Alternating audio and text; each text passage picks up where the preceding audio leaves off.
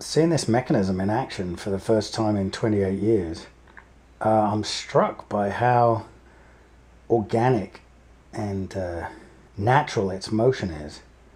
The way that I approached it was looking at other kinds of tail mechanisms I had seen and pivoted mechanisms that were supposed to look kind of organic. It seemed like an approach that was more like a real spine or more like a real tongue or something like that was probably a bit more fruitful. And it also seemed like it was probably a lot simpler to make. The way that I did this was I just poured a bunch of dental acrylic into the core mold of the Chestburster, pulled the solid lump out, cut it up on a bandsaw. Using a Dremel, I made 4 little grooves at each point of the compass on each of the little sections that I made from the core. So I had a bunch of discs like a spine, and each one had a little groove at each point of the compass.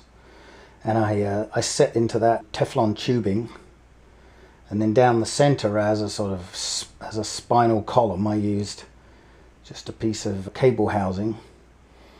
And I found that it moved very, very fluidly, but that wasn't enough. You needed to then mount on top of the fluid tongue-like mechanism. You needed to mount at the head pivoting more traditionally on a universal joint with the 4 cables. And the combination of the tongue-like motion of the spine plus the head moving opposite to that often gives you that serpentine motion that looks so naturalistic. And the whole thing is very simple, operated by 8 cables from a couple of joysticks. Easily mass producible.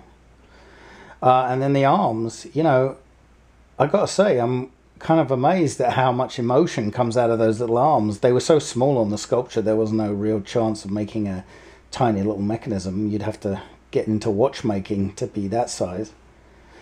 So I just thought, you know what, I'll pull them with one tiny little cable just to give them some motion. But looking at it now, it doesn't just move, it has a real character and a real emotional component.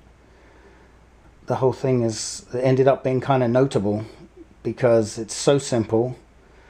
It comes from an artist's point of view first rather than a mechanical point of view. And the result is greater than the sum of its parts, which is always a good thing.